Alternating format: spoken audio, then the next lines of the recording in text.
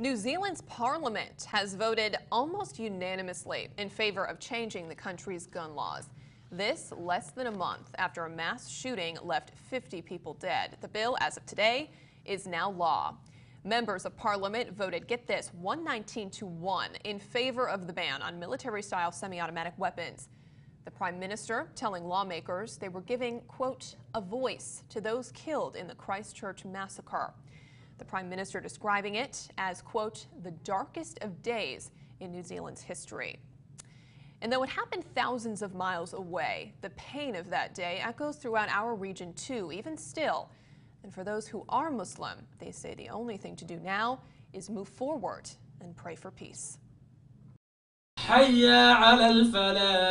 Few things are more precious to Nejad Halilovic than his faith. I know that God saved me, that He gave me another chance. The president of the Islamic Society of Vermont has seen things most of us have only seen in nightmares. My faith means everything for me because I'm supposed to be dead many times.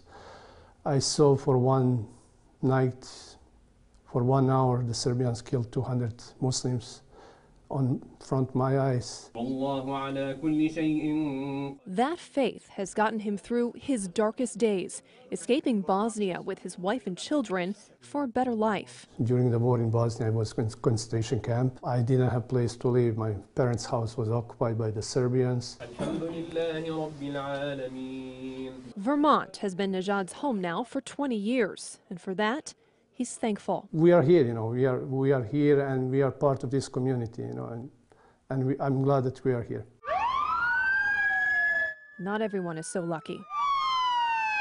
Though it happened almost a month ago, the news of a shooter killing 50 worshippers at a New Zealand mosque still haunts the people within these walls.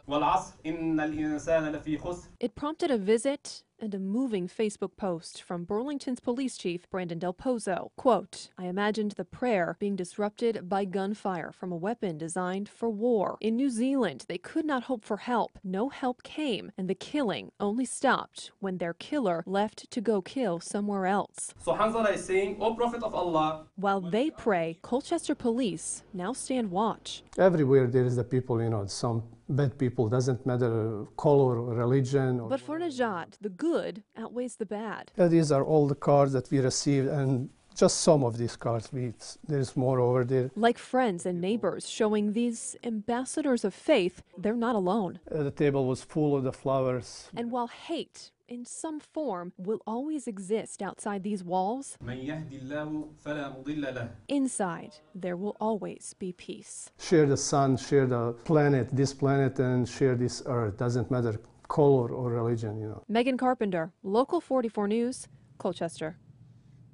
Quite a message. By the way, the donation box inside the mosque has had 3 break-ins since September, the latest happening at the beginning of last month. And Colchester police are still looking for who did that. So if you know anything, if you have any helpful information, Colchester PD is asking you to give them a call.